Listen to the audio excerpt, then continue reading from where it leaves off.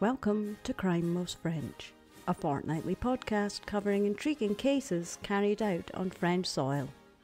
Researched and narrated by Cedric and rudely interrupted by me, Melanie. We're the true crime podcast Old Alliance. Crack open le vin and let the mayhem commence. This is episode 60, Claude Nolibe, Too Good to Be True. In July 1991, in Clairac, in Tarn, Garonne, Claude Nolibe, 18, is found dead in front of her parents' house. It took 10 years to solve the crime. That's a long time. It is a long time. We seem to do quite a lot of cases in the south. It must be coincidence. I don't think they have more crime than in the north. No. There's more people in the north, so most likely more crime. It could be, in absolute quantity. Around about holiday time and stuff, yeah. Just happens to be that way. On the 31st of July 1991, Claude Nolibe is home. At about 11 p.m., he can hear noises. He thinks that it might be his dog whimpering outside. All right, okay. See, one of these people that doesn't allow his dogs It's inside. July in Tarn, Garonne. Oh, it's it'll be hot. Yeah, it's probably cooler outside than it is inside. It probably is, Yeah. yes. Okay, well. Also, the dog is not going to be cold. Well, no. So we don't know what happens to the dog in the winter, but in July, it doesn't need to be indoors. Right. The dog is sick, so it wouldn't be entirely surprising if it was making noises. I don't know what he had. He looks outside to be sure, and he sees a dark mass in front of his house door. Mm. When he comes out, he realizes that it's not his dog, it's his daughter, Caroline, who's against the gate, hanging from her tie. Ooh, right, okay. That's nasty. Poor thing. Yeah. So he panics, he unties her, obviously, Yeah. turns her over, and he discovers that she's covered in blood. Oh, no. But she's still breathing. So he rushes to the house, but can't unlock his phone. So he runs to the neighbors and tells them that someone killed his daughter.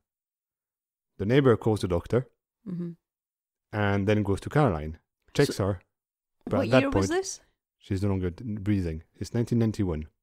Right, okay. So it wouldn't be a mobile phone, it would be a landline. Mm-hmm. The doctor arrives, checks Caroline, Mm-hmm. and yes, she's dead.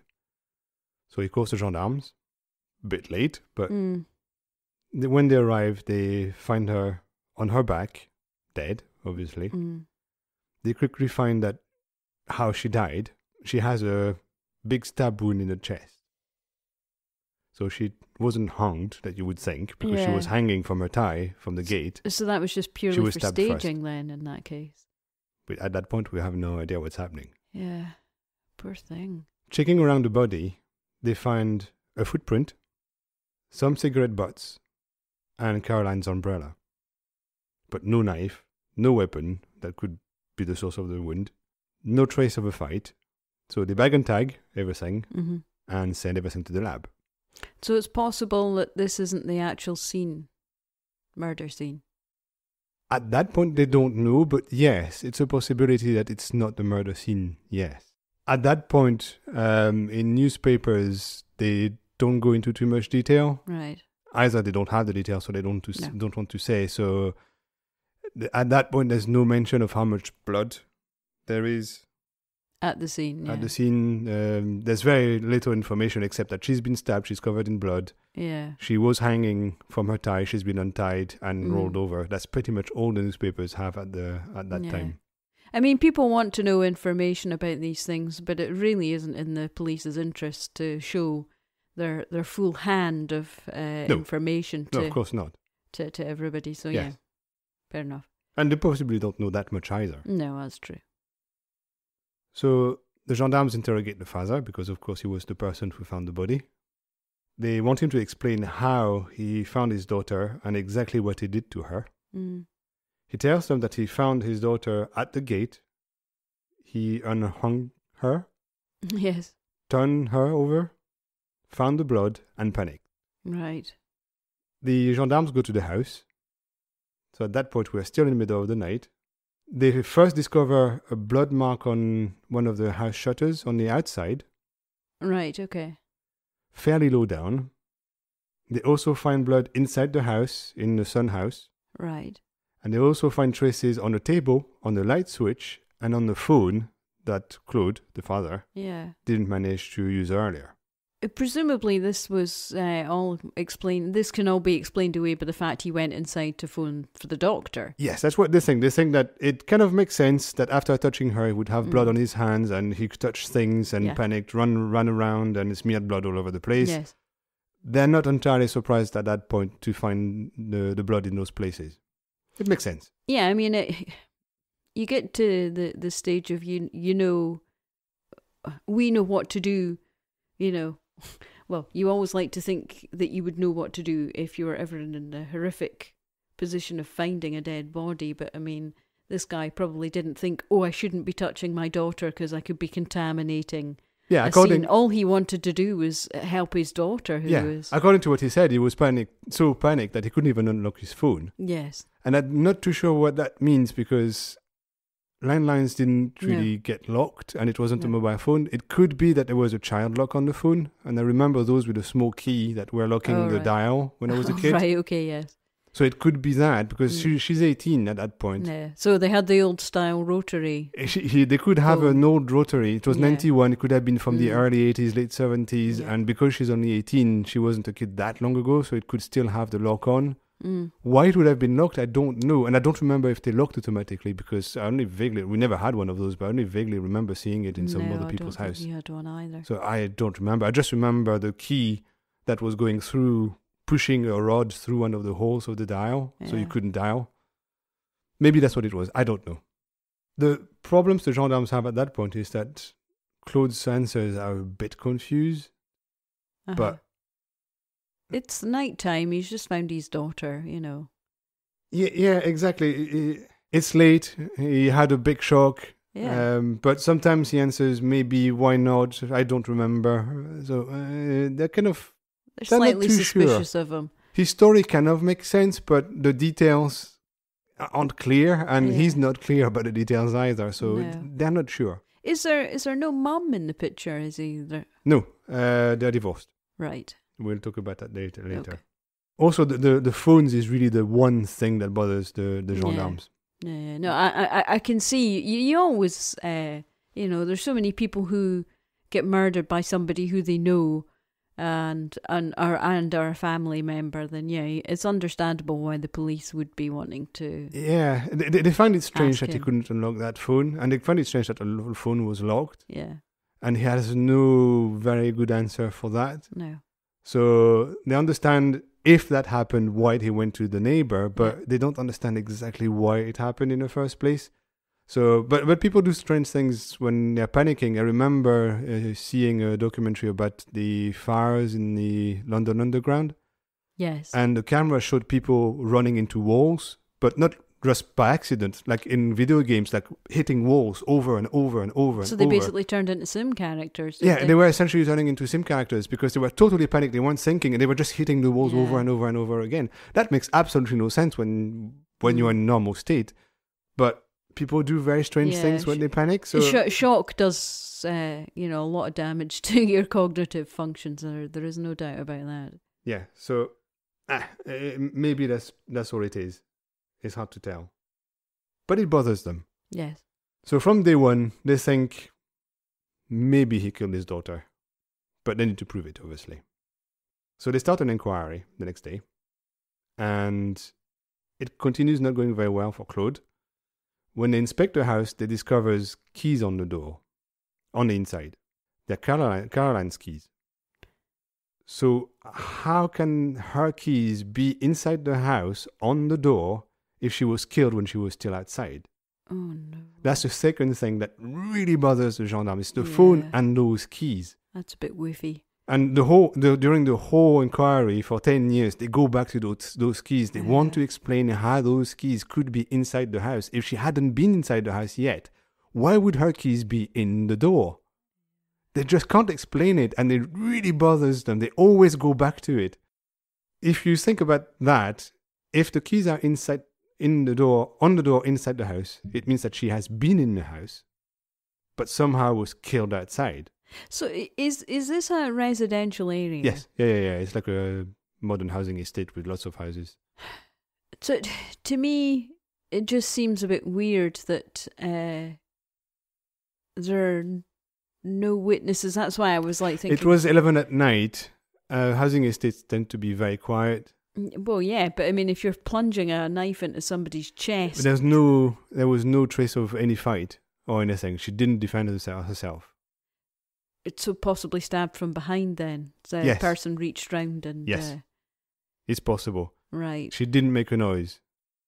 Well, it looks like she didn't make a noise Yeah. anyway. I just find it very strange to think that she would have been stabbed there and not made any noise at all, or At the moment, that's what it looks like, yes. yeah, okay. So back to those keys. If they're inside the door, doesn't that mean that she went in? That the only person in the house at the time was her dad? Yeah. Who else could have killed her then? And how did he not see her? Yeah, He was the one person there. That is very, very... It does kind of like give the inference that possibly she went inside. The murderer could have come inside. And obviously she wasn't murdered inside, because there would have been surely more evidence of blood marks or splashing or, you know, any sign of I mean, you said she didn't struggle, so... No, there was no trace of struggle on her. So that really doesn't play well for Claude, because as far as they can tell, if she had been in the house, either he saw her, but he says he didn't, and she couldn't have been killed outside without him knowing that she was there, because he said he only discovered her because he had heard noises from outside. Yeah, but if her keys are inside, she must have been inside. How does he not know she was in the house with him? So they can't make that work. They just don't understand that part of the story. Those keys are really bothering the gendarmes. Yeah. I must admit, it's very, very weird. At some point he tries to explain it, and he says that it must be that he confused his keys with hers, because they used to put them... He explained that they both used to put them in the bread bag outside. Right. So remember, here you have bakers that deliver bread in the morning. Most people you have a bag or a box. Yes. So he says that they used to put their house keys in the bag outside. Right. Of course, nobody locked the house in 91 in small towns in France. My grandmother only started locking her doors in the 90s. And she had buildings in front of her, like high-rise rise, 5 stories, but she had lots of people living on the other side of the road, and even then it took the late 90s before she started locking her door. Yeah, and it's normal here not to lock your door. Yeah, and Angoulême's a big city, for goodness sake. And Angoulême is a big city, yes. Yeah. Well, big city, 21,000 people. It's not exactly, it's not New York. For the region, yes. Well, that's the biggest city here, yes. Yes. But yeah, it's still a fairly big town, and it's normal at the time, so there's nothing surprising that they would leave the keys outside. Yeah. So he says maybe he confused his keys with hers. Right. Maybe he used her keys all day. And that's essentially what. Yeah, I mean, I guess implying. so. If you don't have any like amusing key rings. Well, even if you do, once you realize it's not your keys, but they're still the house keys, you just continue with it because you have to finish your day. Yeah. So that's what he's explaining to them. Mm-hmm. They're still not happy about that, but that's his explanation. Also, there's another problem with the story. Caroline's mother, who's divorced from him, she's still very close to her daughter, so she sees her pretty much every day. Right. They only live like hundreds of meters, if not maximum a couple of kilometers away from each other. Right, so walkable distance. Just dropping by. Yes. But her main house is when they divorced, she decided to live with her dad. Right. But they live very close by. So presumably their relationship isn't fractured or... The parents' relationship is not great. No, I meant her relationship with her father. Oh no, she has a good relationship with both of them. Right. She obviously, when they divorced, they didn't use her as a way to hurt each other. She didn't weaponize the children. That's never a good idea. They didn't try to weaponize her. So she's in good terms with both. She just chose her dad to live with. So she says that Caroline came to see her early that evening, and when she arrived, she put her keys on her table. Her keys. And yes, she's sure it was her keys because there was a hard keyring.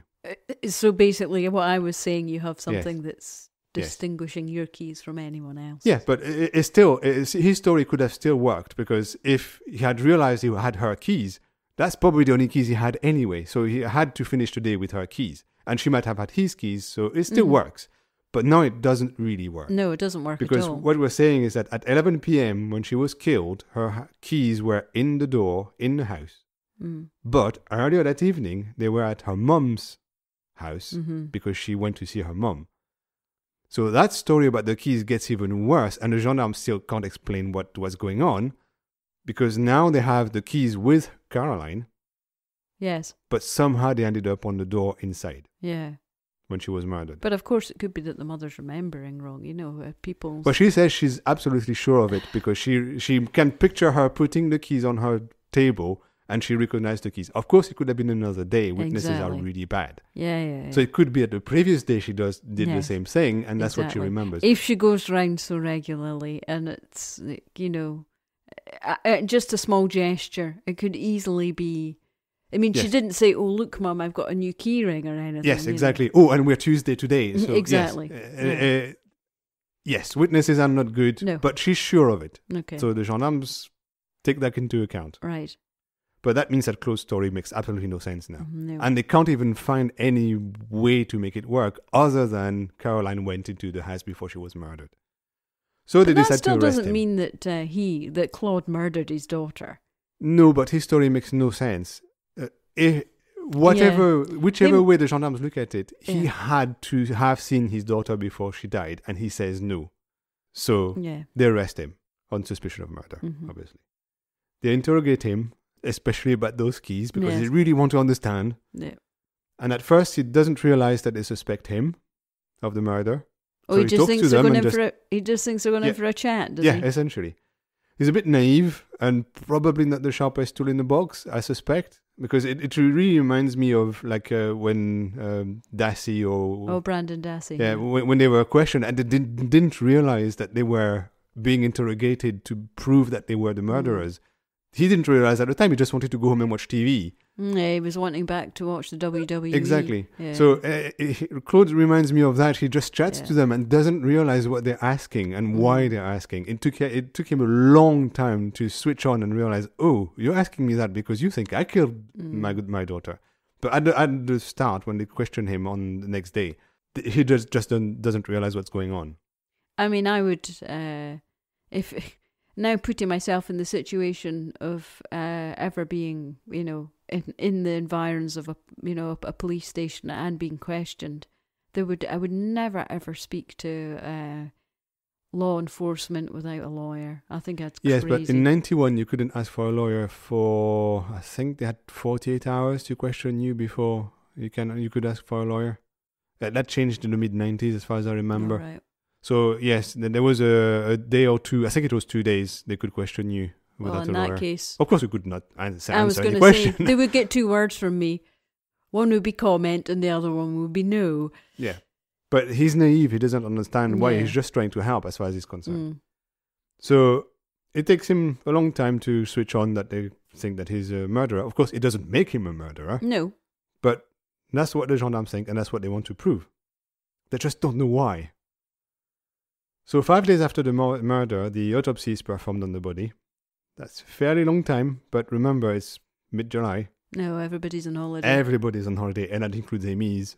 Yes. So nobody was available to do the autopsy, so it took 5 days to do it. Yes, even coroners need holidays. Yeah. And doctor noticed a few things. He noticed that Caroline was indeed killed with a knife. It went in and left a 4-centimeter wound, damaged the rib on the way in, cut the pericardium, that's the skin around the heart, I think. Right. And then ended up its travel in the right ventricle. Yeah, and that's going to be pretty quick. No, it took probably 10 to 15 minutes for her to die. Oh, no. Because when your heart is stabbed, you don't die instantly. It takes a long time for the heart to stop. Even if it's bleeding massively, it still takes a long time. It takes a long time for the heart to stop. And even then, you still have lots of blood in your body. So you take a long time to die. Oh, poor wee Poppet. Yes. She was only 18. Yes. She has other wounds that the gendarmes didn't see when they looked at her in the dark. One is on the eyelid and the other one is on the nose. So on the face. Right, okay. So there must have been some kind of struggle then in that case. There's been other violence, but not necessarily struggle. You could imagine somebody coming in front of her, punch her in the face and stab her. There's no struggle. Oh. And that would leave the same marks. You never want to think too hard about somebody being murdered. I certainly don't. No. I mean, it's one thing for us to talk about it, but logistically, it's not working in forensics is certainly not something I would have the heart to do. There's no trace of strangulation. So, right.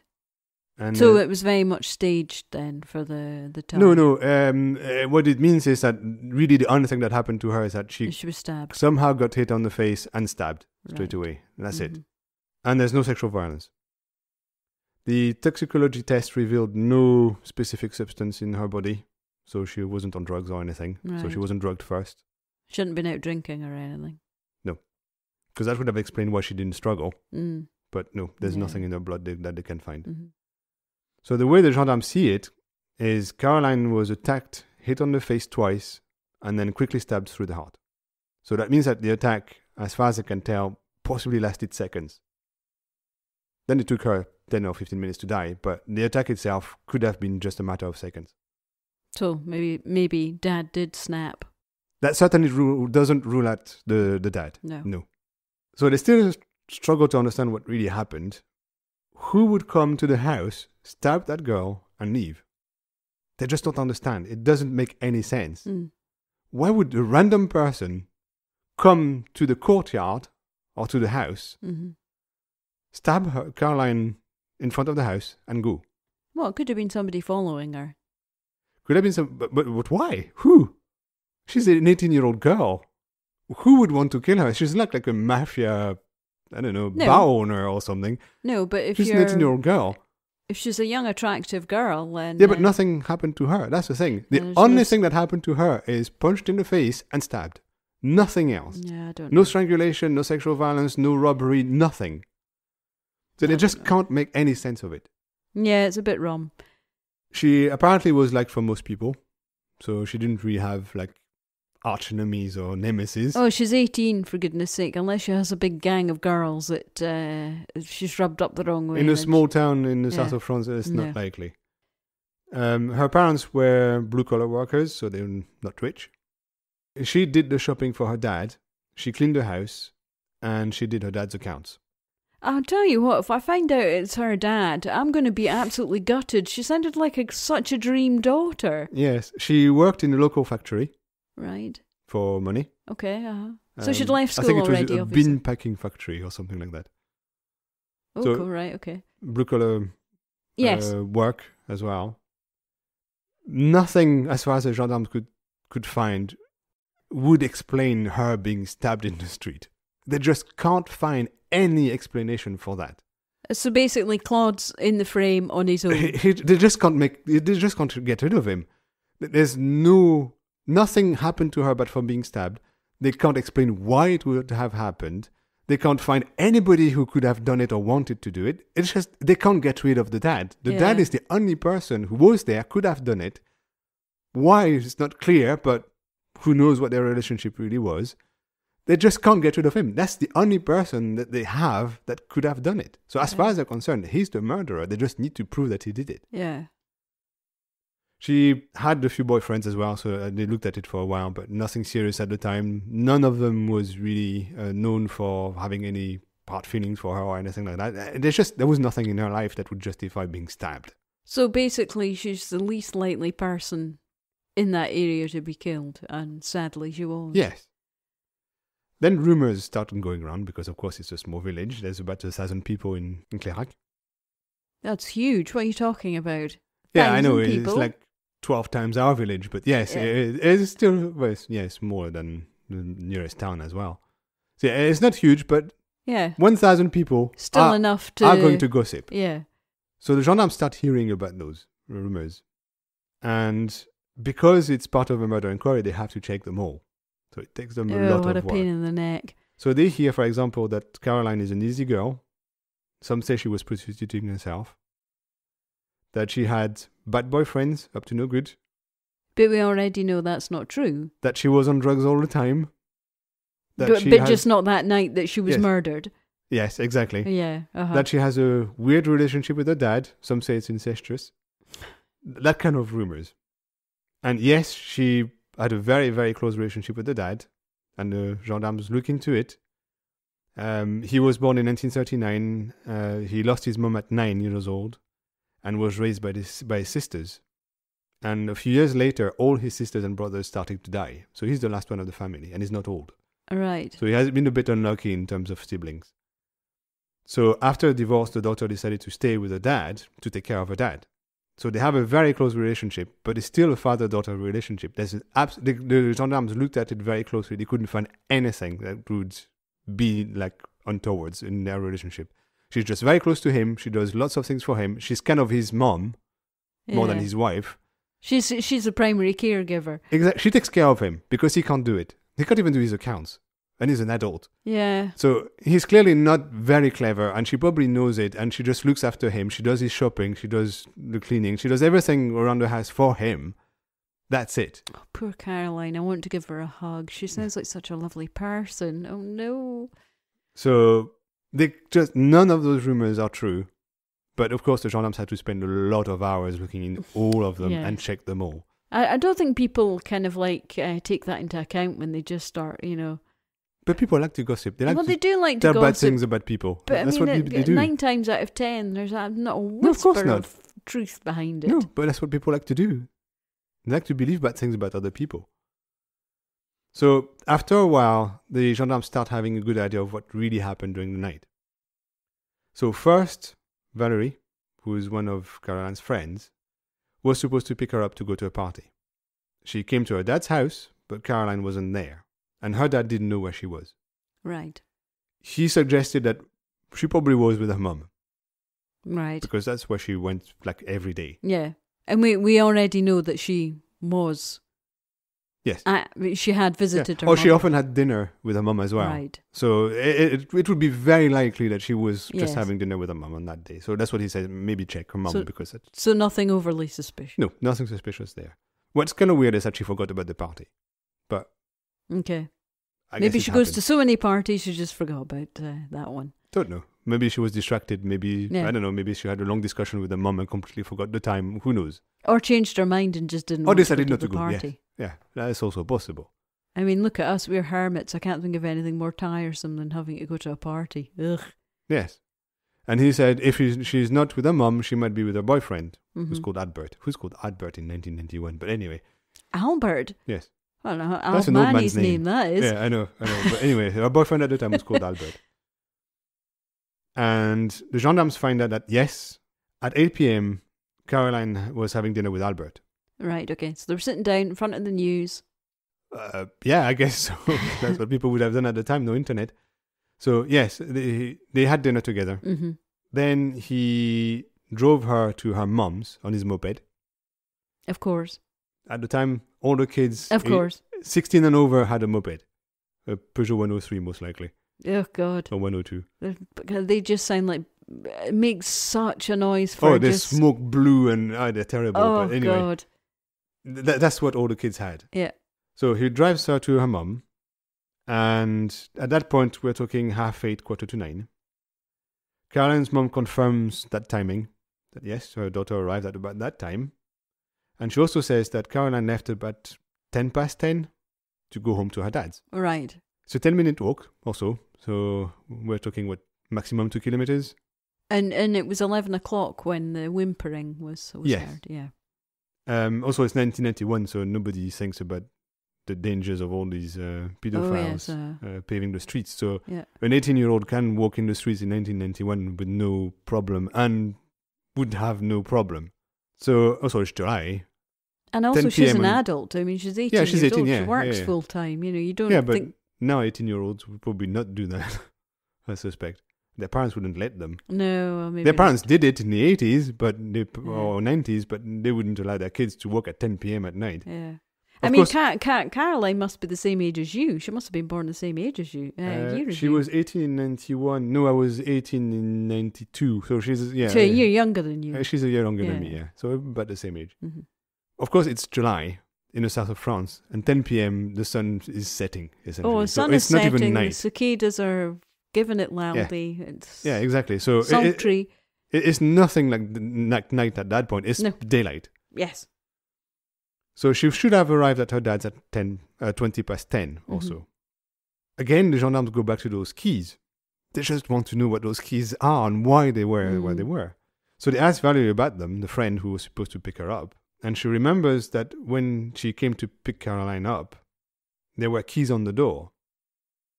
But it wasn't Caroline's keys. And she's pretty sure of that. So that would mean, again... The keys had swapped places. That up to that point, the keys on the door are Claude's keys, and somehow they've been swapped to Caroline later. Mm-hmm. And it makes still no sense. They just can't understand what those keys are. What happened to those keys? And Claude still doesn't have a good explanation for it. And so, Claude changes the story, which is never a good so they arrest him again. Right. Again, they have 2 days to question him without a lawyer. They play it old school. When they question him, they get him out of his cell. They draw a chalk circle on the floor, put him in a circle, and say, you can't leave the circle. That seems a bit barbaric. And then they question him for hours. That is barbaric. Yeah, and then when he starts getting thirsty, because remember, it's July in the south of France, so it would have been super hot. Sweaty. One of the gendarmes go and gets a glass and puts it on the table just out of reach. If he doesn't leave the circle, he can't reach for the glass. He would admit to being Genghis Khan at that point. And now those are not good techniques for questioning people. Yeah, but that's the early 90s. We're still on 80s ways of working from cops, and we know what it was like in the UK and in the US with the liquid launches and all that crap. So, and the corruption in New York in the police and all that. So it wasn't a good period to be arrested. No. So they don't have much for evidence. Or at least nothing that proves he did it, so they want a confession. But it just doesn't work. It just doesn't confess to it. It just says, I didn't do it. Right. They tried everything they could, and it just won't admit it. It doesn't crack. He sticks to his story the whole time, and even then, even though he doesn't confess, even though they have very little proof of anything, they have proof that she was killed. Yes. That's about it. He's still formally charged by a judge for her murder. So he goes to jail. I mean, for me, it kind of like feels that, well, we're going to have to put someone in prison for this murder. So the only person we have that kind of makes sense is him. So that's what they essentially go for. Yeah. So on the 16th of August, the judge orders a new search of the house. Mm-hmm. They take him out of his cell and they take him to his house. On the way there, they are surprised by his happy mood. She chats to them. He even tells jokes. Clearly, he doesn't understand what's going on. At that point, one of the gendarmes should have said, okay, that guy is not right in the head. We need to have him tested by a psychologist.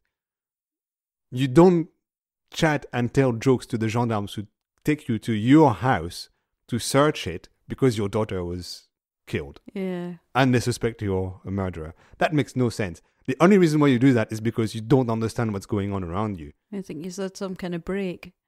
Not necessarily, he's just not clever enough to understand what's going on. You think he's Forrest Gump? It could be.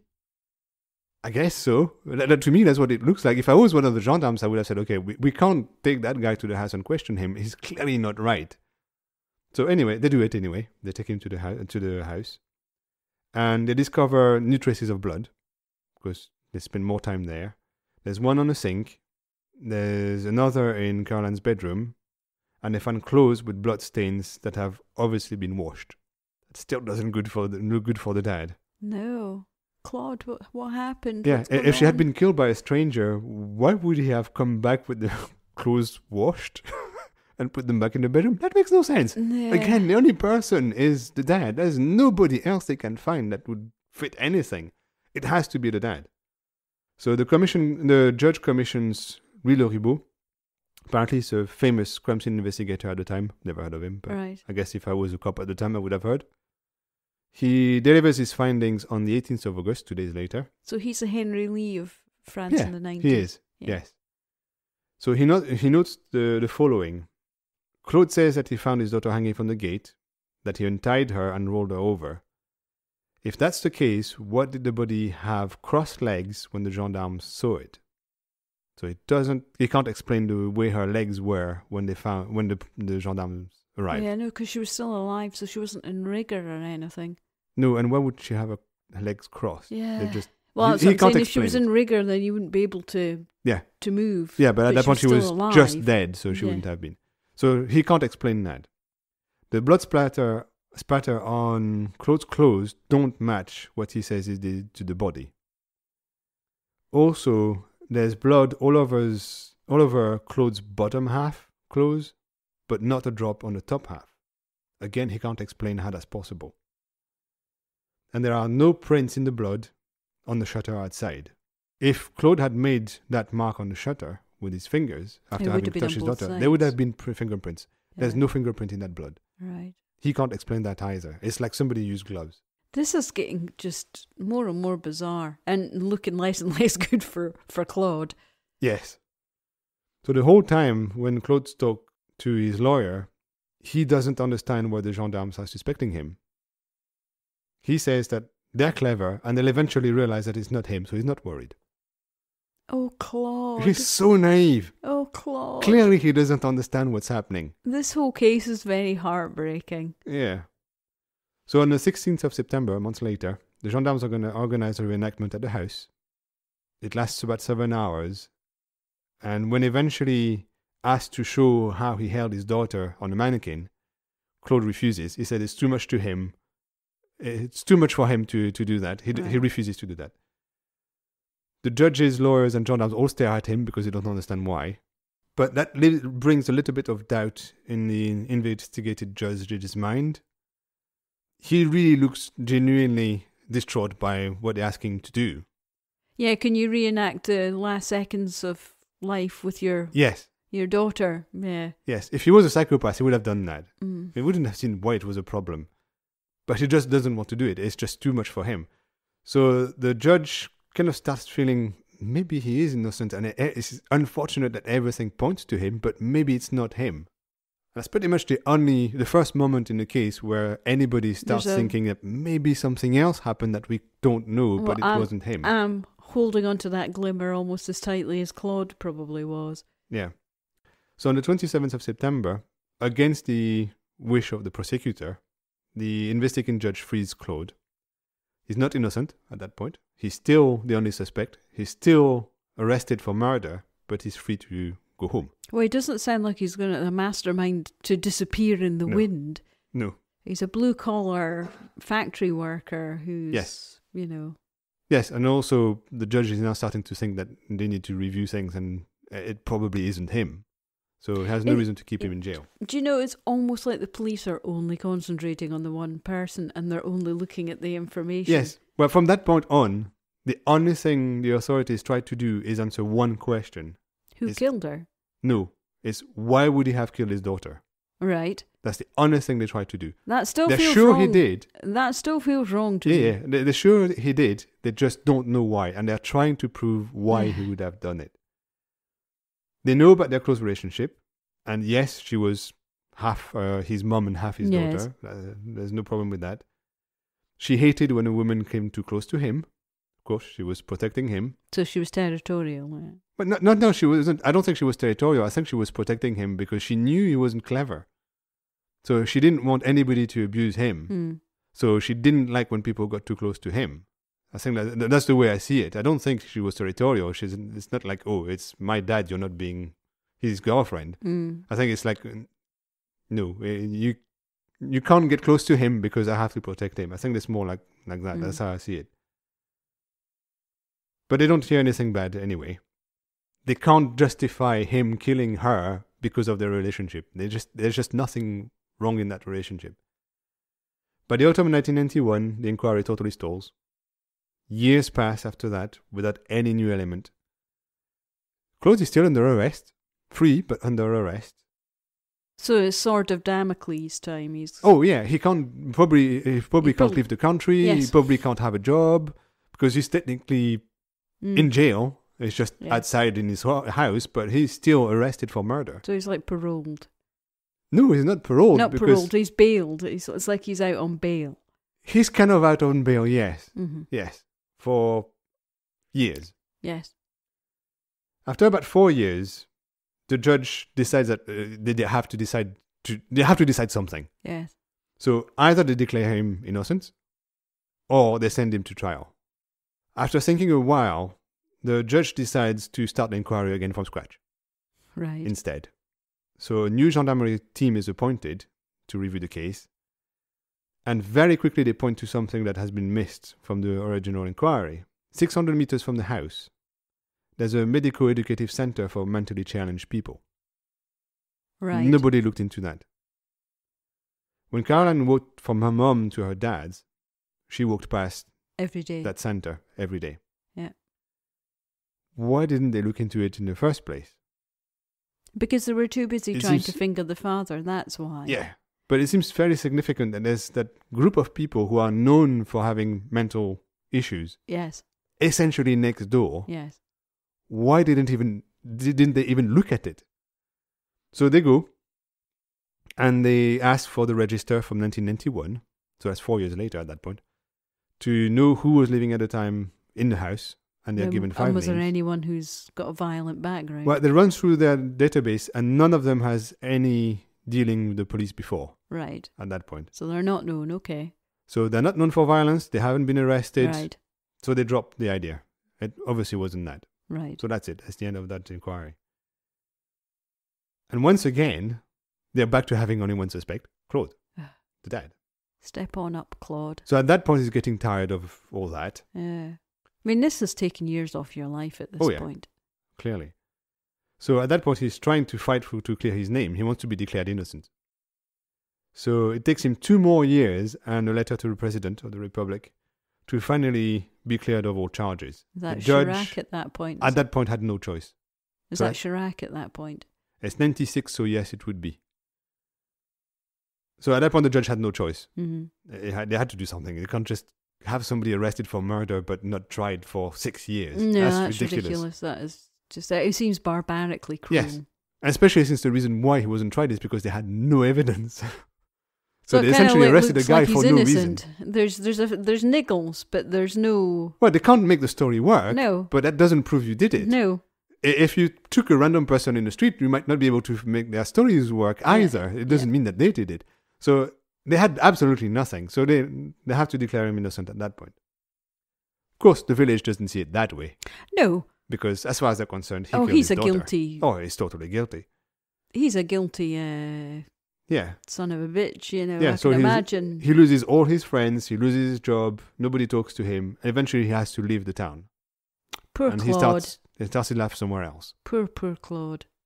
If he turns out to be the murderer and you've made me feel sorry for him all this time, I will not be happy. Nothing happens until 2011. 2011? Yes. Whoa. We're talking 10 years later. Yeah. I don't remember this. I should really remember this because we were here at that point. Yeah, we probably heard about it in the news but didn't connect the dots. Yeah. A cleaning lady at the medico-educative center... Oh, we're back to the center. We're back in the center. Okay. Finds a piece of paper under a mattress. Right. She unfolds it and she reads it and it says, "I'm Claude Nolibe's murderer." No. Feigned shock there. That raises a few questions about the standard of cleaning of the center because it took 10 years to move a mattress. Yeah, come on people, we're supposed to be flipping your mattresses twice a year. Come on, chop chop. But anyway, she gives the piece of paper to the director of the center, right, who forwards it to the gendarmerie straight away. The room where the piece of paper was found was used by a 38-year-old man called Philippe Gendouze, or Gendouze, or Gendouze. It depends where the name comes from. It kind of sounds like a North African name. I can't tell where it comes from. But anyway, it could be Gendouze. We'll call him that. According to people working at the center, he's a nice guy. He's always polite. His name doesn't appear on the register that was given to the gendarme in 95. Why not? Apparently it was forgotten. The problem is that Philippe Gendouze has a mental age of 7 at 38. Oh no. So he's even more vulnerable than Claude. He's been living at the center for the last 20 years. And he works at the center and makes no waves. So he was forgotten, but nobody really thought about him at any point because he's just a nice guy in the background, essentially. Yeah, oh, do you know who it could be? ... He was never in that frame. However, when the gendarmes go through records, they discover that he has a past. In 1985, 6 years before the murder, he attacked a young 17-year-old girl with a knife. He tried to rape her, but she fought back and escaped. He was arrested, but because of his mental age, he was declared not responsible for his actions, so he was let go. That's very, well, I guess He was wanting to have sex is very much a physiological imperative rather than... He was sent to a mental hospital for a little while, and then when he came out, he went to the center. Right. And that was it. Why wasn't he looked at the time? And it's a question of dates. The reason why it was forgotten is because the murder took place on the 31st of July. Uh-huh. The center closes for the holidays on the 1st of August. Because of the holidays, everybody forgot about him. They were all ready to go, eager to leave for their month's holidays in August, and they completely forgot that he was there. Oh my God. Crying out loud. And what's best is that the gendarmes themselves also forgot about him. Everybody forgot about him until that piece of paper. So on the 30th of May 2001, 10 years later, the gendarme get a search warrant for his room. Mm. And when he sees them arrive, he gets up and shouts, "I didn't kill anyone." As you do. Yeah, no, that doesn't seem suspicious at all. Yeah, the first thing you say to Rosas entering your room. In his room, they find a sort of diary that the gendarmes start reading on site. Uh-huh. He was known for keeping some diary-ish thing because that was his way of thinking. So he was externalizing his thoughts. Yes. And on pages from 1992, they read, "The Nobile's girl was killed." And then a list of girls that I have to kill. And a list of girls that I have to attack. So a whole list of girls on the pages. They also find 3 knives and a glove cut at the wrist. So they arrest him and question him, obviously. Because now that kind of explain why there's no fingerprint in the blood. Because he was wearing that glove. He doesn't make it hard for them. He explains what he did, which knife he used, and that he used the glove to hit his prints. So he's 7 mental age, but still knows to hide his prints. Yeah. He also explains that he saw Caroline walk past his bedroom every day, and he found her beautiful, so he followed her. And he caught up with her, stabbed her in the neck, and then in the chest. But he didn't stab her in the neck. Well, he said that's what he says he did. If he stabbed her in the neck, he would not have been able to go back to... Yeah, I guess so. That arterial splurt goes everywhere. At that point, remember, it's 10 years later, so his recollection is probably not perfect. Okay. So he's arrested and sent to jail, obviously. And a few weeks later, the reenactment is organized, and Philippe plays the game. He shows exactly what he did. But 3 months later, he retracts his confession. At that point, the judge says, no, that doesn't matter, trial. So he goes to trial. Mm-hmm. And there, of course, the question is he responsible for what he did? Is he mentally responsible as opposed to being physically responsible? Because remember, does he go to hospital or does he go to jail? Yes, because he was already found in the past not responsible for his actions. So why would he be responsible this time? Yes. 3 psychiatrists are charged with an evaluation. Yeah. The first one says that he can indeed be held responsible for his action in the murder trial. Mm-hmm. The second one says exactly the opposite.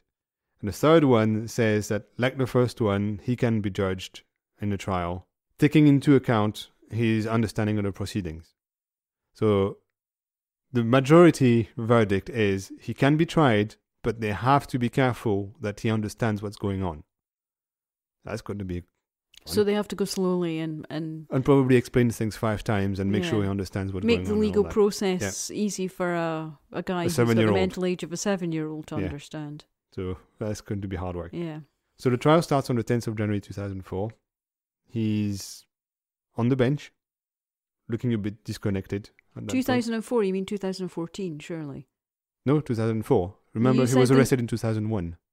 Oh, I thought you said it was 2011 he was arrested. Oh, no, I must have typed the right date wrong. It's 2001. Oh, okay, sorry. Right, okay. Well, that's why we don't know about it then in that case. Yes, no, I said nothing happened until 2011, 10 years later. So it was 2001, 10 years later. Okay. Yeah, he's sitting on the bench and he looks disconnected. He smiles, doesn't seem worried. As far as he's concerned, he's innocent. So he denies having killed her and he's just waiting for things to finish and he can go home. Mm-hmm.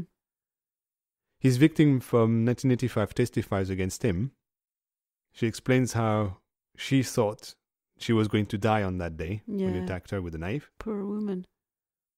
Then something extremely rare happened. After 10 years of being a suspect and being questioned and pointed at and blah blah, the general prosecutor, I guess it's an AG in the US, turns to Claude and apologizes. Wow. That never happens. Wow. That's not something that happens in trials. That's big. You can't give Claude back his time, but at least you've given him vindication in a court of law. He says that on behalf of the French justice system, he presents his excuses to him.